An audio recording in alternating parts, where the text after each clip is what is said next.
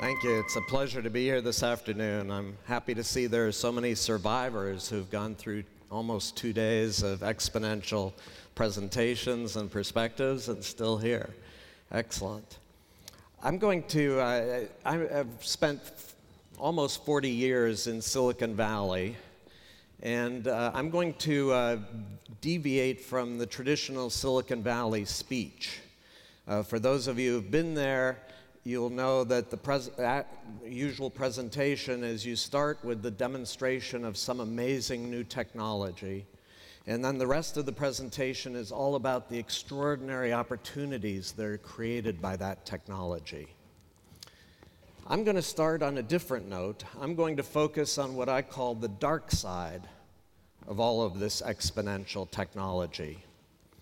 And by dark side, I don't mean cybercrime, cybersecurity, privacy. There are many issues with the technologies that we've been talking about.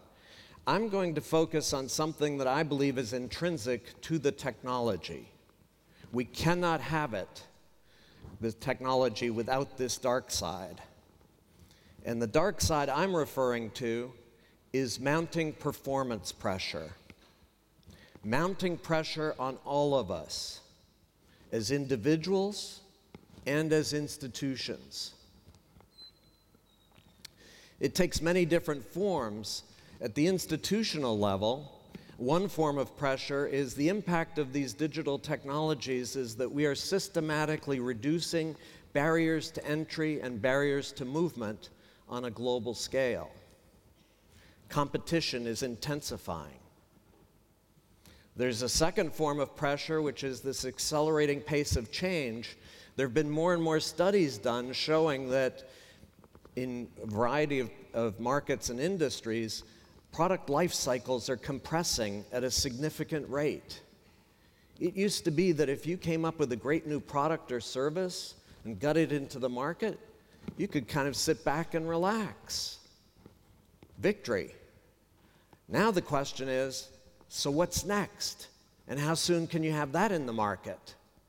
Because the life cycles are compressing. And as if that weren't enough, there's a third form of pressure, which is all this connectivity we've created on a global scale with this digital infrastructure means that some tiny event in a faraway place in the world that you never heard of quickly cascades into an extreme event. What Taleb calls the black swans that come in out of nowhere and disrupt our best laid plans and predictions and leave us scrambling to figure out what do we do now. That's a lot of pressure. Intensifying competition, compression of product life cycles, extreme disruptive events coming in out of nowhere. But those are just words. I want to focus on a piece of research we did at the Center for the Edge in the United States. We looked in the United States, we asked, with all this amazing digital technologies, how have companies done? What's been the performance result? We ended up looking at all public companies in the United States, every single one, not a sample, but every one. We went back to 1965. A few years before digital technology really came into the business world until today, a period of many decades. And we took as our measure of performance, not a perfect one, but we think good enough. A measure of performance was return on assets. So with all this amazing technology, how have companies done? In the United States, from 1965 until today, for all public companies in the United States, return on assets has basically collapsed. It's gone down by 75% over many decades. It's been a long, sustained erosion. There are waves that correspond to the short-term economic cycles, but the long-term trend is absolutely clear. And there is no sign of it leveling off, certainly no sign of it turning around. So I believe if you want a measure of mounting performance pressure and our increasing inability to respond to that pressure, that's a pretty good indicator. We are in a world of mounting performance pressure. Now, why do I start on such a dark note? A couple of reasons. One reason is I find that many people, when they're exposed to this exponential technology and all the incredible things the technology can do, view it simply as an opportunity. Wow, that's really interesting. But I'm really busy this year. I've got so much going on. Maybe next year, maybe the year after. It's an opportunity. No, one message I hope to leave you with is this is not an opportunity. This is an imperative. And it's not out in the distant future. It is today. It's been going on for decades. And I know this mounting performance pressure is unevenly distributed, and certainly the Greek economy has been experiencing some pretty intense pressure. But unfortunately, my message is it's just going to get more intense. And so I think that sets the stage for what to do about it. But I also, another reason I highlight this is because I think we lose sight of a natural human reaction that we all have to mounting performance pressure. And that is fear. And I am struck as I go around the world. I spend most of my time traveling around the world. And regardless of the country, I am struck by the increasing amount of fear that I see in the populations around the world. And I think we need to be very focused on the emotional impact of this mounting performance pressure, not just the economic impact, the emotional impact. Fear has a lot of consequences. One consequence is we tend to maximize our view of risk and minimize our view of reward. We become much more risk averse. We tend to shrink our time horizons. If we're living in fear, we can only focus on today. The future is a distraction. And if we only focus on today, it becomes what economists call a zero-sum view of the world. At the end of the day, the resources that are available today are fixed. The only question is who's going to get those resources? Is it going to be me or is it going to be you? Win-lose. And in that kind of environment, trust erodes rapidly. You may seem like a really nice person, but I know at the end of the day, only one of us is going to get these resources. I can't afford to trust you. So I think we need to be very focused on the emotional side of all of this and not just on the theoretical, conceptual side of it. I'm going to focus, it's a huge topic, but I'm going to focus on what I believe is one of the key obstacles to moving out of this mounting performance pressure and addressing the expanding opportunity that is created by the technology. And that obstacle is our institutions, all of our institutions.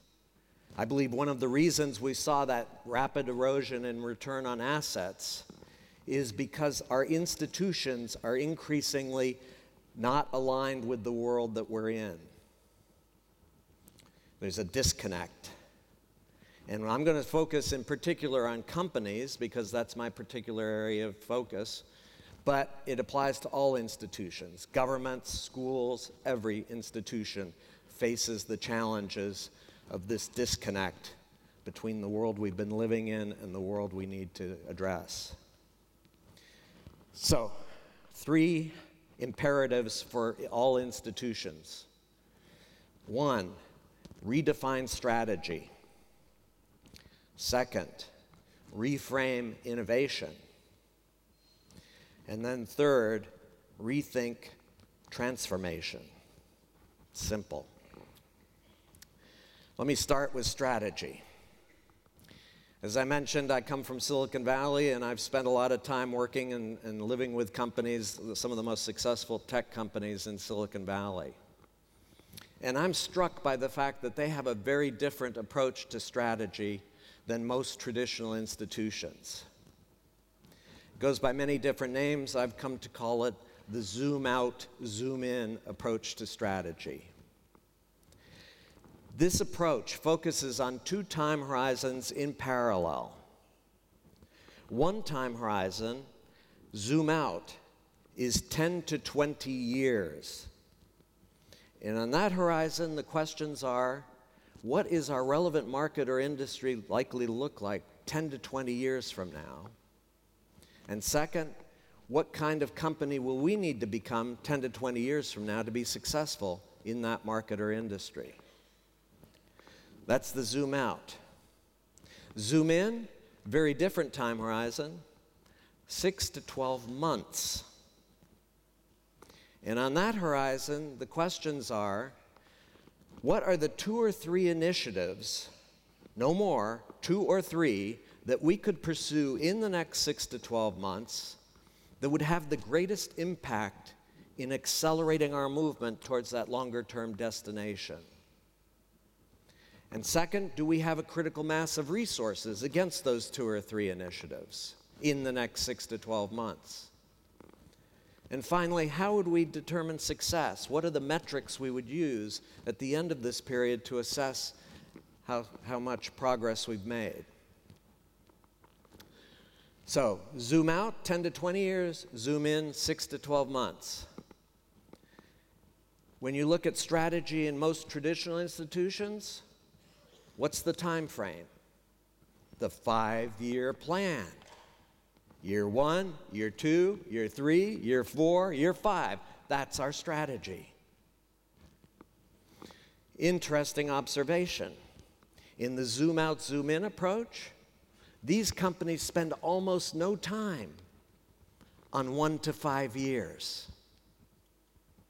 Their belief is if they get the 10 to 20 year view right and the 6 to 12 month initiatives right, everything else will take care of itself. Very different set of time horizons and focus.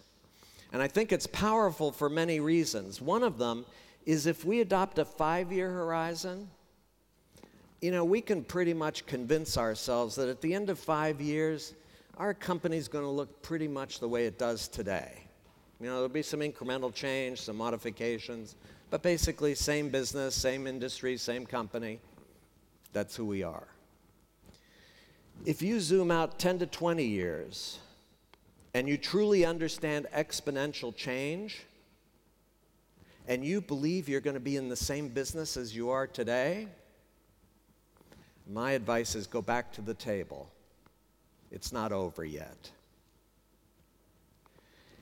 And it forces the leadership out of their comfort zone to challenge the most basic assumptions about the business. That's very powerful. Now, I will also say I've been involved over the years in many cases with what's known as scenario development or scenario planning exercises, where you get the leadership team of a company off onto some retreat, creative retreat. They imagine alternative futures, what the future might look like. They might even pick a most probable or most likely future. And then the meeting's over. They go back to work. Nothing changes. It's a really interesting theoretical, conceptual exercise, but nothing changes. In the zoom out, zoom in approach, the meeting is not over until we have identified those 2 or 3 initiatives in the next 6 to 12 months and assured that they have a critical mass of resources. Now, what was a theoretical conceptual exercise becomes very real, with consequences tomorrow. Completely changes the discussion and the engagement in the approach.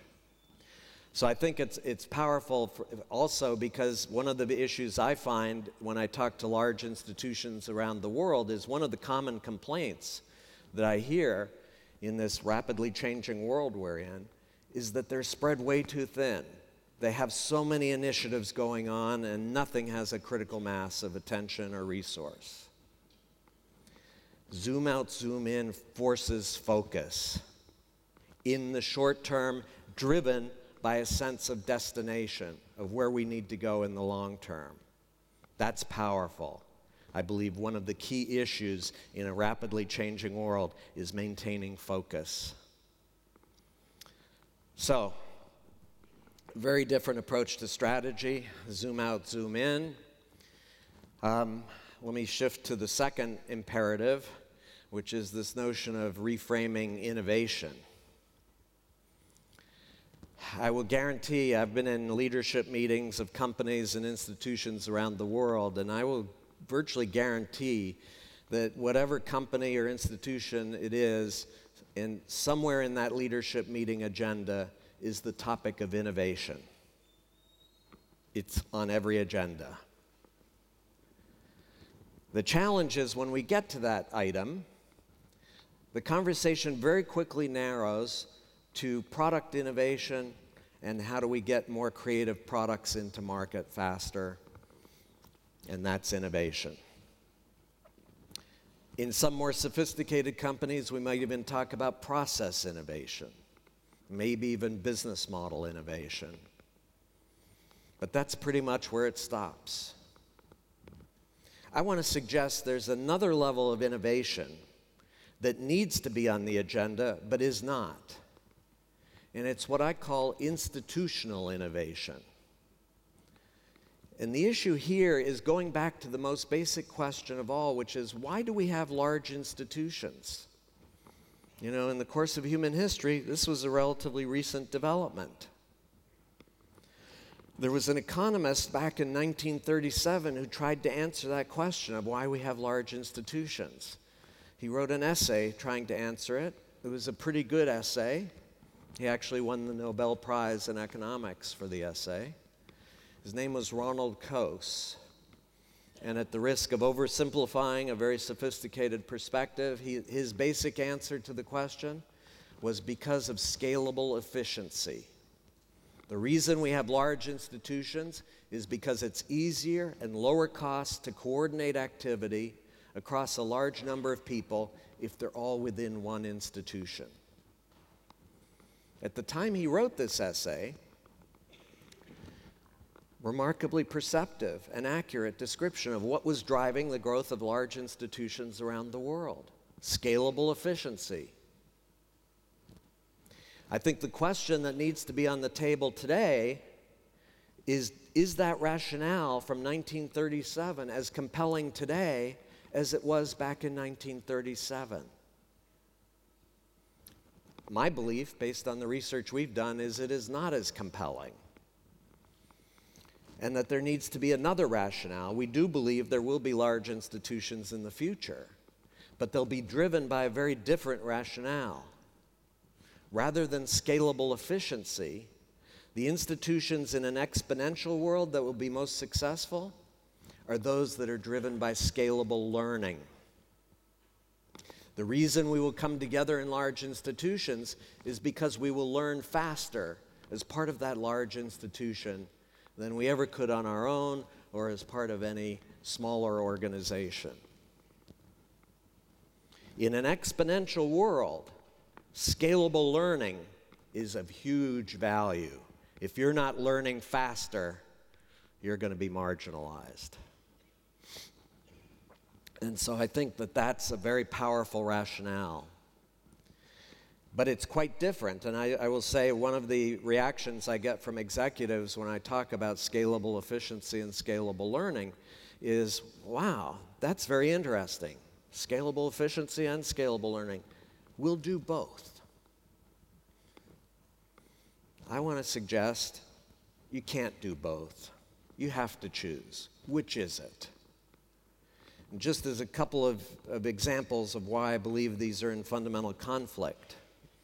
In a scalable efficiency institution, what's the one message that every participant hears almost on a daily basis? Failure is not an option.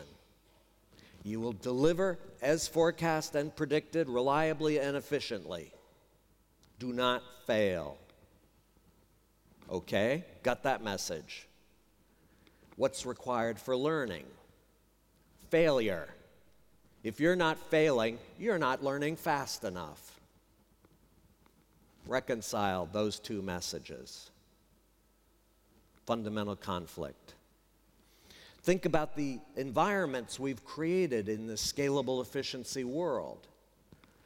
To drive efficiency, we've tightly specified every activity that needs to be performed. We've highly standardized those activities so they're done in the same efficient way throughout the institution. We've tightly integrated all the activities. We've removed all those inefficient buffers that separate activities. Okay. Tightly specified environment, highly standardized, tightly integrated. Where's the room to improvise, to experiment, to test new approaches? There is no room. We've created a prison. It's the reason why when I talk to executives about scalable learning, the conversation immediately shifts to training programs. Oh, we do learning. We have training programs. We take people out of the work environment. We put them in the training room. They can learn all they want. And then they go back into the work environment and do as they're told. Without failure. Reliably and efficiently.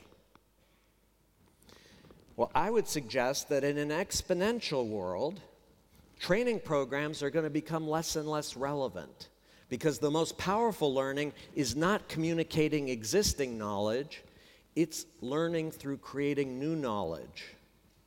And that occurs in the work environment as you're confronting unexpected situations and forced to come up with new approaches.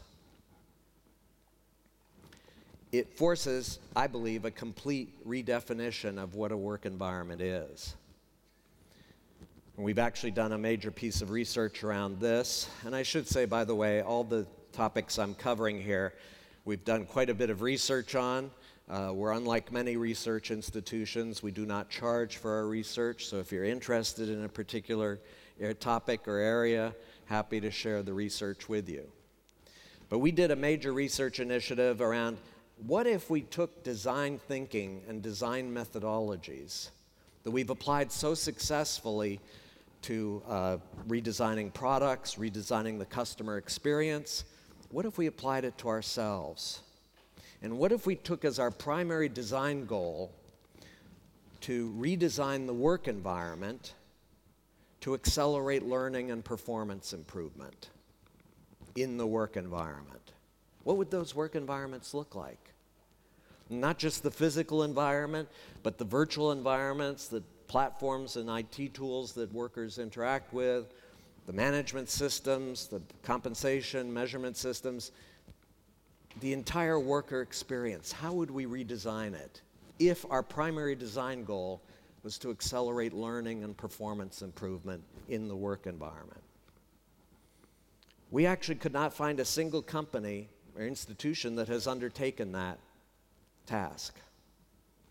Huge white space and opportunity. We did find a lot of companies that had done slices of work environment redesign and achieved some interesting goals. Just a quick example, couple of quick examples. One is a company called LiveOps, which does customer call center operations on an outsourced basis for larger companies. Interesting thing about LiveOps, they actually have no call centers. They have a workforce of 20,000 people, all of whom work from their homes. And they've established a very sophisticated platform to route the right call to the right home at the right time. But in the context of scalable learning, they took inspiration from an online video game called World of Warcraft. For those of you who are familiar with it, every participant in World of Warcraft has a performance dashboard that in real time gives them feedback on how they're doing on multiple dimensions of performance. The founders of LiveOps said, wow, that's really interesting. What if we implemented that for all of our workers? Gave them a real-time performance dashboard. I would suggest that if most traditional institutions implemented those performance dashboards, they would use it as an instrument of punishment. Right? You're falling behind on these 3 performance metrics. You have 6 months to get your act together or you're out of here. LiveOps did something very different. They encourage the workers who have performance issues to seek help, to ask for help. And they created an online discussion forum where workers could go in and say, I'm having trouble handling this kind of customer call and this performance metric. Does anybody have any suggestions or ideas on how I can improve my performance? And most importantly, LiveOps started to watch, recognize, and reward the workers who are emerging as coaches and helpers of the workers with performance issues. What they were doing was creating a very powerful peer-to-peer learning environment where performance accelerates as workers help each other to get better faster. That's one example. Another example here, I take inspiration from a Silicon Valley entrepreneur by the name of Bill Joy. One day he made the observation, he said, look, no matter how many smart people you have within your organization, just remember one thing. There are a lot more smart people outside your organization than inside. So if you're serious about scalable learning and just focused on the people within the four walls of your enterprise, you'll never scale learning to the extent of those who reach out systematically and try to connect with expertise outside the institution and build relationships where everybody can learn faster. Fundamentally different mindset and approach. And I will say that we've done quite a bit of research in this area, and our view is the companies that are most sophisticated in this domain, this dimension of scalable learning, are actually not in the West. They're in China and India. Just to give you one quick example of a company in China, not very well known, it's called Li & Fung. They are in the clothing and apparel industry. Their customers are apparel designers, all the brand names that we know and love in the West. They basically handle everything from sourcing of raw material through all the stages of production, all the logistics. They'll deliver the clothing anywhere in the world that you specify. Interesting thing about Li & Fung, they actually do none of that activity themselves. They operate through a global network of 15,000 business partners. Truly global, very few of them actually in China, most of them around the world. Interesting thing we learned, we've done quite a bit of research on the company, and we went out and interviewed many of the partners in their network, and we asked them, why are you part of the Li & Fung network? Without exception, without prompting, the answer we got back, because we learn faster as part of the Li & Fung network than we ever could on our own or as part of anyone else's network. I will say I've interviewed many partners of Western companies. I have never once heard that response. Learn faster, we get squeezed harder. And at the same time that Western companies are shrinking the number of participants in their supply networks, why? Scalable efficiency. Li & Fung, with 15,000 partners, every day is adding more partners. Because their belief is the more diverse expertise and capability they have within their network, the faster everyone's going to learn. Again, a completely different mindset, completely different set of relationships built in order to scale learning across a global network. So, reframing innovation, moving beyond product innovation, process, business model, go to the most basic question of all, which is why do we have a large institution? And really challenge this notion of scalable efficiency. And our belief is you're going to need to focus on scalable learning. Huge innovation required to move from scalable efficiency to scalable learning. And it changes everything in the institution if you make that transition.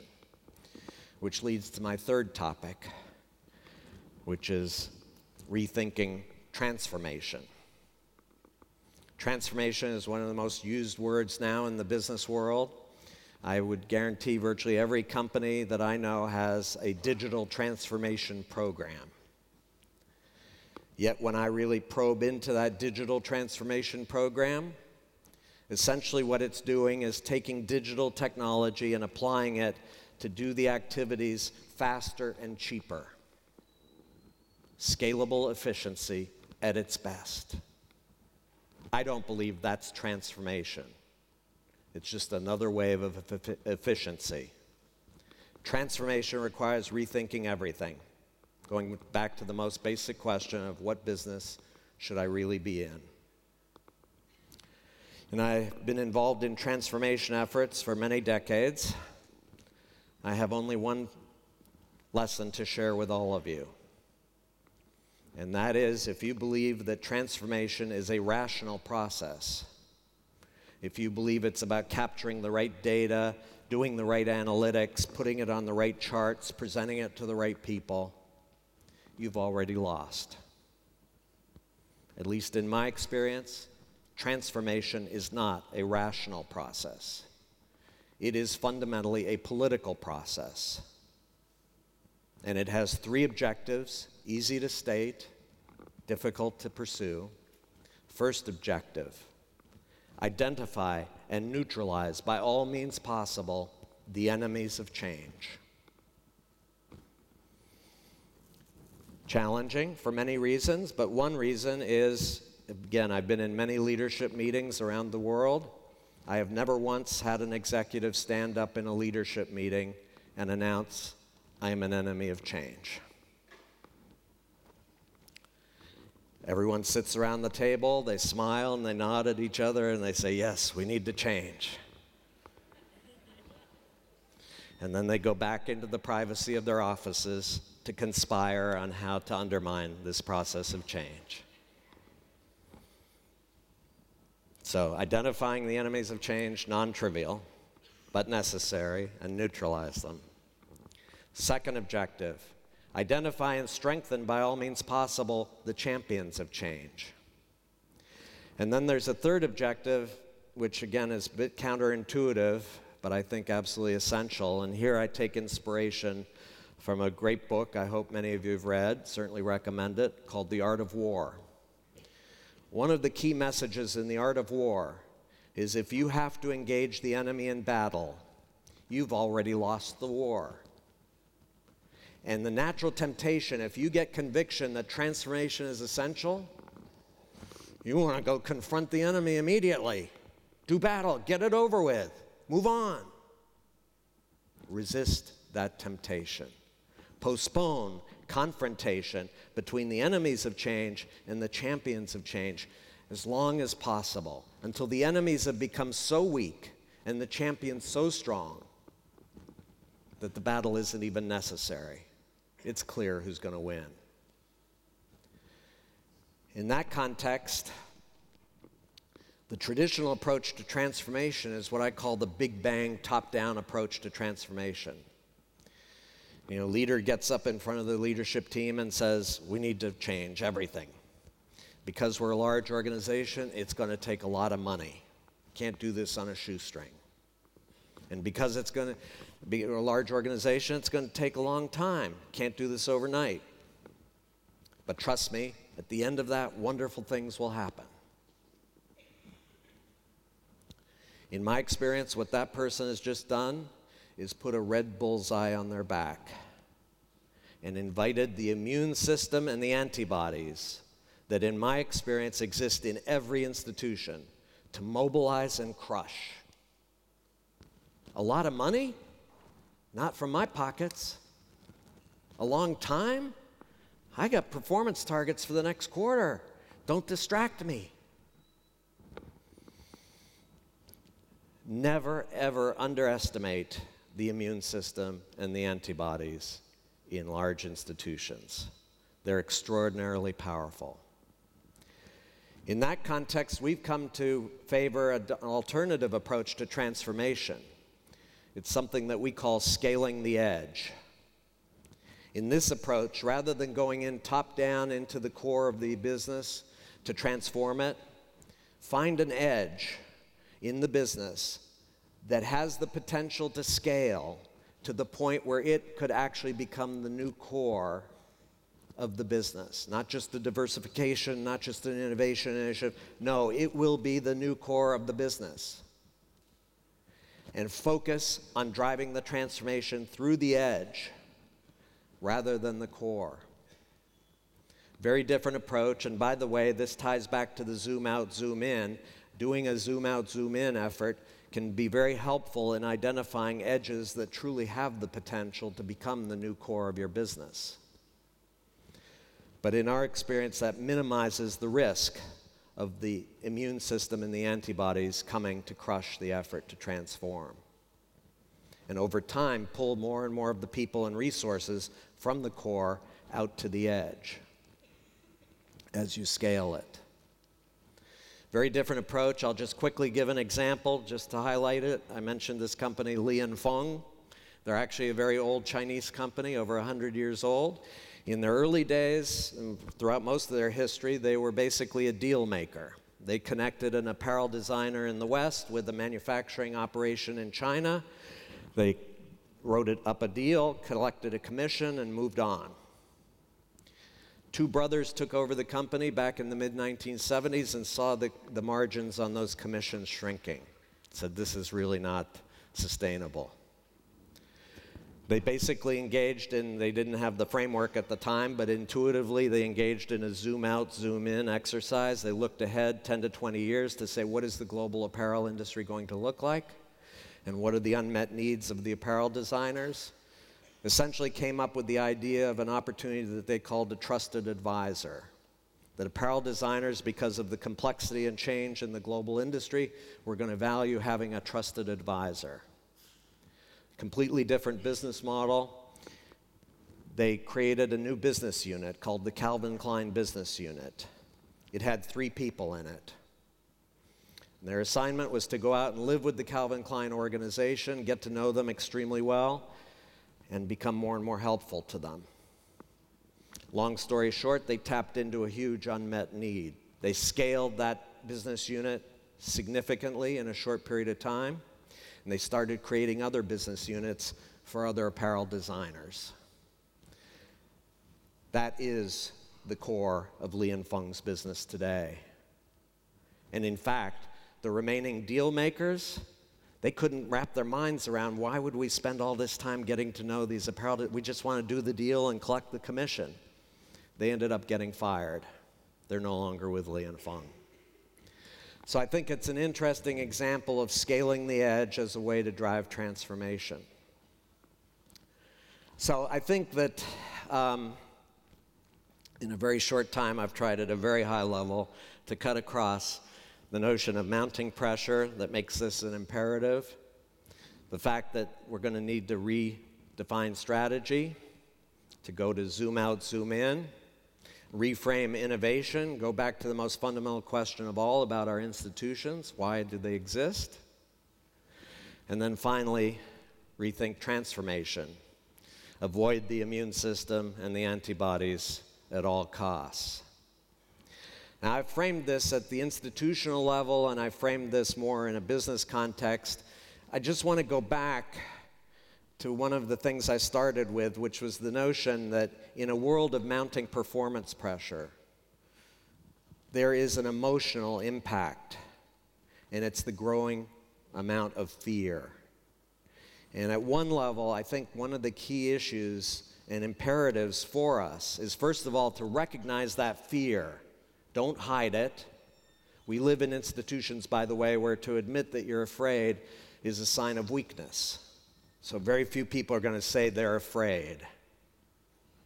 But recognize the fear and focus on how do we move people emotionally from fear to hope and excitement. And I haven't had a chance to go through this in any detail, but I believe that the approaches that I've outlined have an ability to address emotional context as well as rational and business context. Just quickly, the zoom out, zoom in. At the emotional level, one of the things it does is focus on opportunity. When you're zooming out, you're identifying a huge opportunity out in the future. And one of the problems I see in mounting performance pressure is we tend to focus on the threat. We need to change because we're going to die if we don't change. That feeds the fear. Find an opportunity that can inspire and excite people. And then zoom in and find initiatives that you can do in a very short period of time that will build credibility for that opportunity. That this isn't just a fantasy. This is real. This is something we can do if we come together. And I think the notion of making the journey from fear to hope and excitement is ultimately the key to addressing the expanding opportunity that is available, moving from pressure to opportunity. But I just wanted to end, I can't resist. There's a quote that I love: educating the mind without educating the heart is no education at all. That was Aristotle. Wisdom to be remembered. Thank you very much.